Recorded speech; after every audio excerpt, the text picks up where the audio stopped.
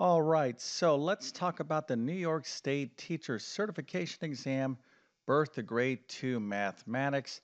Now, because you're watching this video, I am assuming that you are preparing to take this teacher certification exam, and that is fantastic. And what I have for you here is a question that you should be able to solve pretty easily if you are fully prepared for the math that you're going to see on the New York State Teacher Certification Exam, Birth through Grade 2.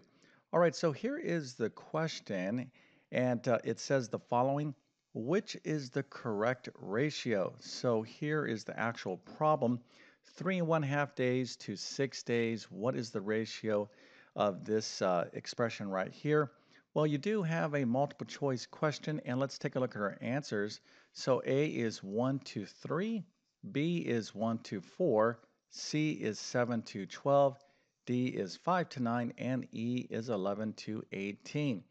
Now, feel free to use a calculator, but if you can figure this out, go ahead and put your answer into the comment section. I'll show you the correct answer in just 1 second. Then, of course, I'm going to solve this problem step by step.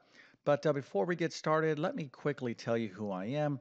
My name is John, and I have been teaching middle and high school math for decades. I'm also the founder of TC Math Academy, and there I have done many test prep courses to include a New York State Teacher Certification Exam, Birth to Grade 2 Math Test Prep course. You can find a link to that in the description of this video, but it is very comprehensive and it's actually one of our most popular courses. But let's go ahead and take a look at the right answer here. Again, what is the correct ratio of 3.5 days to 6 days? The correct answer is C, which is 7 to 12. Now, if you got this right, that is excellent, but by no means is this an indication that you are fully prepared for this exam, as there is a lot of material. But if you didn't get this right, just use this as feedback. But if you did get this right, that is fantastic. So let's go ahead and get into this right now, because ratios is a very important part of basic mathematics. Okay, so the question is, which is the correct ratio? Well, we really can't answer the question if we don't really know what a ratio is. So let's go down here and define a ratio right now. All right, so a ratio is essentially a fraction. Okay, so the question is, what is the correct ratio, or what's the ratio of this statement? But we can express this statement as a fraction, 3.5 days to 6 days. Now, this word 2, okay, this is the fraction bar or the division symbol, and a ratio is in contrast to something very similar that's called a rate. So we're dealing with ratios, rates, and proportions. This is essential basic math that you need to know. But let's go ahead and take a look at this ratio. Okay, so 3.5 days to, now again, the division or fraction bar here is the word 2. So 3.5 days to 6 days. This is a ratio. So what we're looking for is a fraction that is equivalent to this fraction right here. So if I said here is a fraction 4 over 8, can you think of another fraction that is equivalent to this fraction? Well, hopefully you're saying yes, of course. How about 1/2? And that would be actually correct. Of course, there's other correct answers as well. But this word 2, okay, in terms of math symbology, this little colon right here means the same thing. So you're going to see ratios expressed with the word 2, or maybe as a fraction, or with this colon. Again, this means 2. All right, so how do we approach this problem? Well, now that we understand what a ratio is, we do have a multiple choice question here, and that's going to make things a lot easier. So effectively, what we're looking for is which one of these answers right here, or these ratios right here, is the same as this fraction. So we could express these ratios as fractions. Matter of fact, the ratio 1 to 3 we could express as 1 to 3. Okay, so we're trying to determine which ratio, okay, is equivalent to 3.5 days to 6 days. And this is going to bring us to another very important property of something called a proportion. All right, so let's test this first answer. I'm going to go ahead and show you how you can use the answers here to get the right answer on an exam. But if we have two equal fractions, let me just kind of write something here. 1/2 is equal to 5/10. Okay, so a ratio, as I indicated, is a fraction. So one fraction equal to another fraction. 1/2 is the same in value as the fraction 5/10. By definition, this is what we call a proportion in mathematics. But when you have a proportion, two equal fractions, you have a very interesting property that has taken place, and this is called the cross product. So when you cross multiply, the results are the same. So here, if we go 2 times 5, then we're going to write this like this, 2 times 5, and this would be equal to 1 times 10. So the cross products are equal. Okay, so that's basically what I was trying to say. So 2 times 5 is 10, 1 times 10 is 10. So the cross products are equal when you have a proportion, and a proportion is two equal fractions. Okay, so 1/2, by the way, is the same ratio of as 5/10. So let's talk about this real quick. So if this ratio is 1 to 2, okay, this ratio is 5 to 10, but you can simplify this fraction down to 1/2. So the ratio 5 to 10 is the same thing as the ratio 1 to 2. Okay, so if we're looking for what is the correct ratio of 3 1/2 days to 6 days, well, we could just simply test these values using the cross product. All right, so let's go ahead and do this with this first problem right here. As a matter of fact, let me kind of back up and do the work right here, and then we'll take a look at the right answer. So 3 1/2 days to 6 days, and we can kind of drop the days right now, right, for the purposes of just looking for the right answer.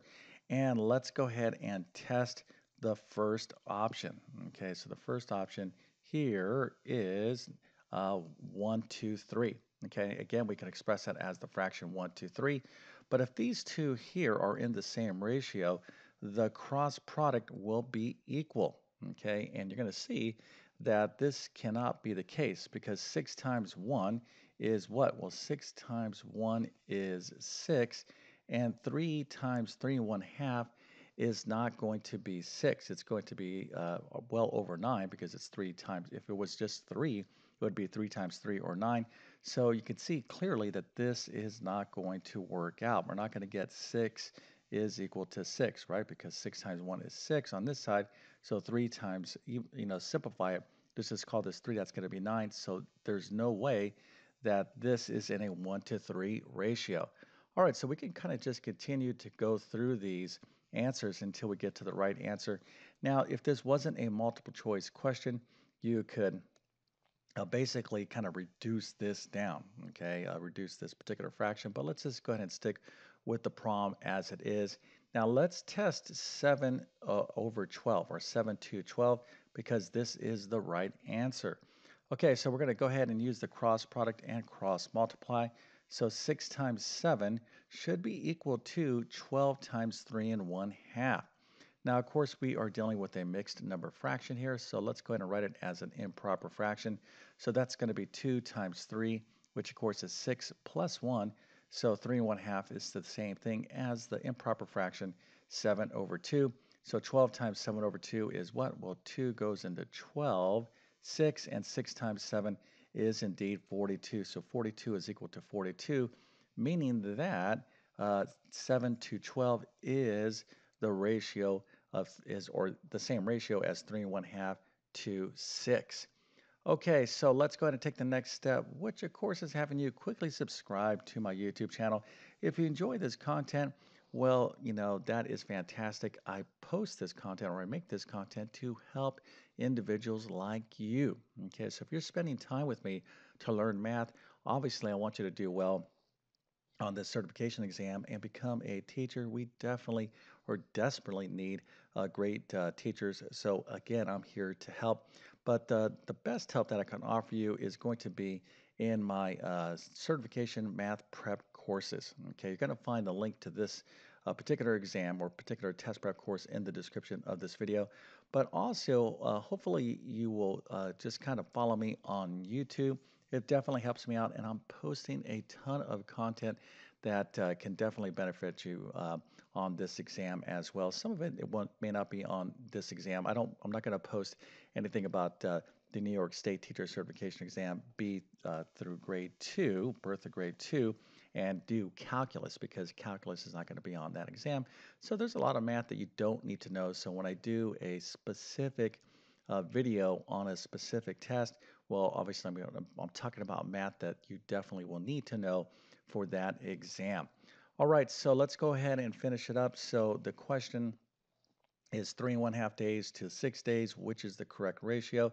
Well, we figured out it is 7 to 12 because the cross product is equal, or 3.5 over 6 is the same as this fraction here, 7 over 12. And we could have even done this a kind of a different way. We could have done 3.5 is what? Well, that's going to be 2 times 3 is 6 plus 1. So that's 7 over 2 over 6. And this would have worked out as 7 to 12 as well. Okay, so hopefully this video helped you out. And with all that being said, I definitely wish you all the best on the New York State Teacher Certification Exam, birth to grade 2. I mean, every exam that you take as a teacher, and I know what it's like to take these certification exams, what you don't want to do is underestimate the exam. Okay, so make sure you are fully prepared and, do a lot of work in advance. So when you do have your, actual exam and it's test day, you can go in there with a lot of confidence and just pass that thing, get your certification, and move on with your life. Okay, so with all that being said, I thank you for your time and have a great day.